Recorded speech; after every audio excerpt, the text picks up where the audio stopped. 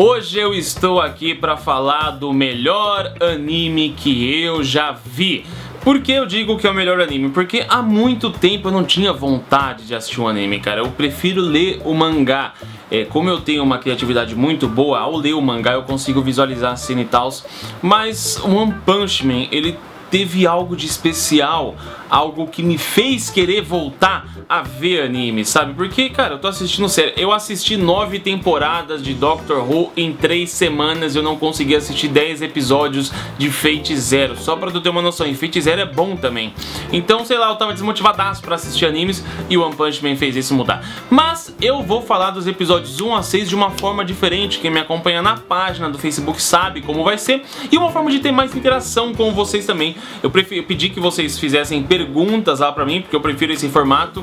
Ele é mais fácil pra mim, porque eu não tenho que roteirizar, blá blá blá. E eu tô de saco cheio de ficar roteirizando, é sério, é cansativo. Tô no fim do ano, tô lá, pouco pra estourar. Então essa é a forma de perguntas e respostas eu acho interessante, porque assim, vocês perguntam exatamente o que vocês querem saber e eu falo daquilo que vocês querem saber. Eu não fico falando aqui à toa. Então eu vou lá aqui com a primeira pergunta. No episódio 1, quando o Saitama está lutando com o Homem Caranguejo, os olhos dele meio que brilham. Será que isso tem a ver com o poder dele? Eu reparei essa parte também, achei bem interessante, né? Pode ser que sim, pode ser que ele tinha um poder oculto e com o treinamento esse poder veio a despertar. Mas me chamou a atenção porque deu um foco naquilo, né? E tem que saber se realmente aquilo tem alguma relevância ou se foi só um efeito especial para dar aquele olhar do tipo: estou furioso, estou puto, estou decidido, determinado.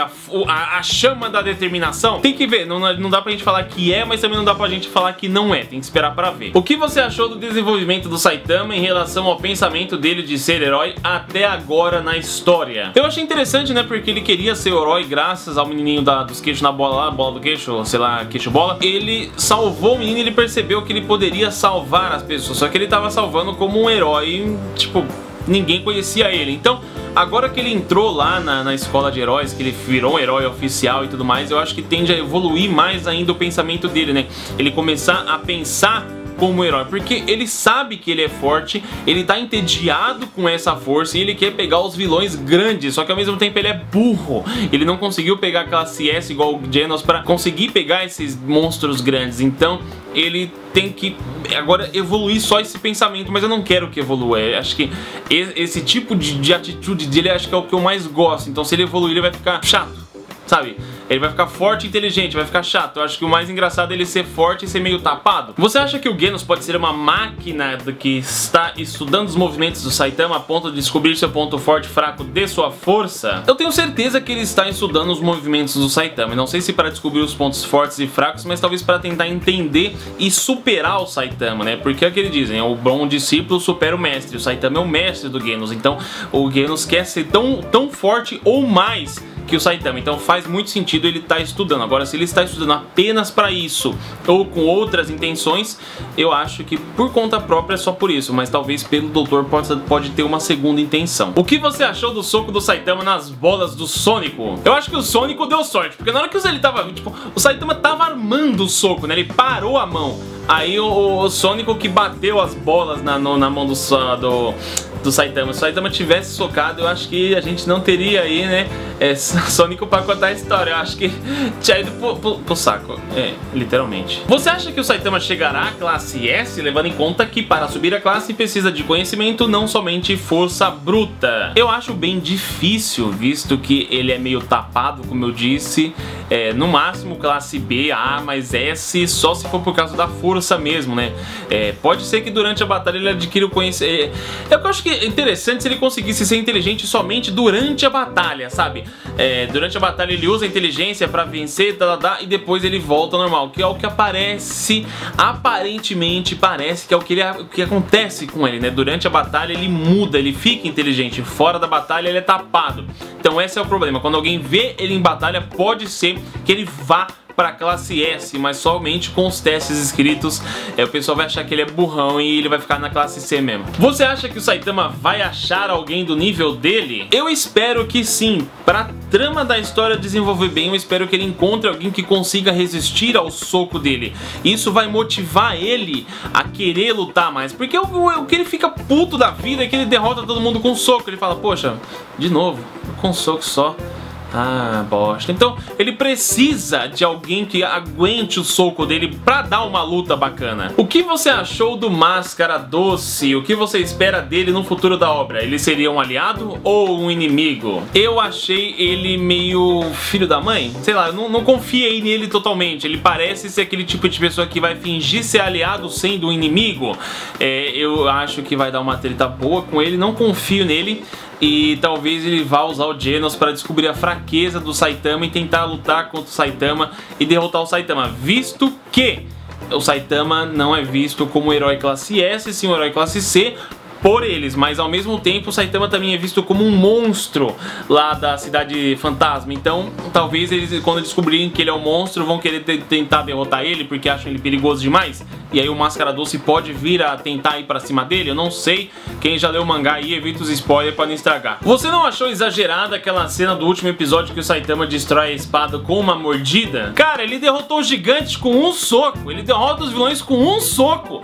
Ele conseguiu um soco. Então eu falar que é exagerada a mordida, eu acho que tá dentro do padrão da normalidade de One Punch Man. Você acha que o Genos pode alcançar o nível do Saitama levando em conta que ele tem um limite por ser um ciborgue e depender bastante da tecnologia? Eu acredito que sim, o próprio doutor disse que ele está projetando uma armadura que vai fazer com que o Genos fique forte igual ou mais forte que o Saitama, então com a tecnologia aliado à inteligência do Genos, ele pode sim bater de igual para igual com o Saitama. O que você tá achando da animação dos episódios? Divina! A animação está perfeita. Eu acho que aliado à história foi uma das coisas que fez eu falar que o One Punch Man é o melhor anime que eu já vi. E eu espero que, cara, os episódios continuem nessa qualidade. A mescla que tem de cenas de ótima qualidade com aquelas cenas meio mangá, eu acho isso muito bacana.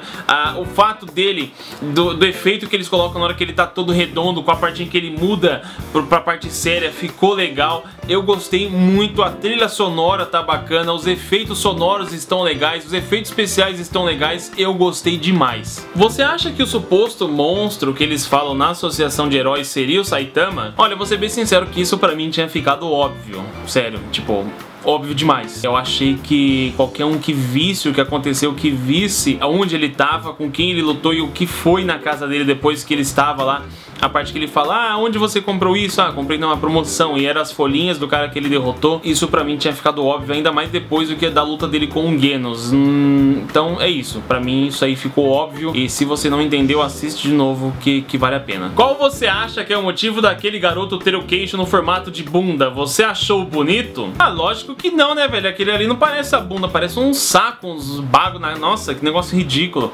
Mas uma coisa me chama a atenção referente a esse garotinho, né, que foi dito que a associação de heróis foi criada 3 anos antes do tempo atual, porque o filho do lado do cara foi salvo de um monstro por um herói. E eu fico pensando, será que esse monstro que tentou atacar o menino era o caranguejo e o herói que salvou foi o Saitama? Pra mim pareceu que foi isso, né, que aquele garotinho era filho do cara que criou a associação de heróis, então talvez ele tenha aquelas bolas de queixo.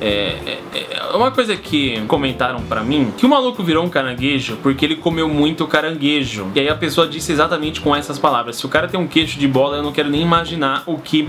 Então, né, fica aí a imaginação de vocês e vamos para a próxima pergunta, que é a última pergunta. Qual foi a sua primeira reação ao ver o Saitama? Quando eu vi o Saitama a primeira vez que as pessoas me recomendaram o One Punch Man, eu pensei, porra, é um careca que derrota todo mundo com um soco só. Esse negócio deve ser uma bosta, velho. Porra, nem vou ler esse mangá, o negócio, nossa, parece meio bosta. Eu fico feliz por não ter lido o mangá, porque o anime foi sensacional. O anime é sensacional, o anime está sensacional. Se você chegou até aqui e você ainda não assiste, para o que você tá fazendo e vai assistir o One Punch Man, que é demais. Eu fico por aqui, espero que vocês tenham gostado. A partir do próximo episódio, comentários semanais. Muito obrigado, até o próximo vídeo e tchau!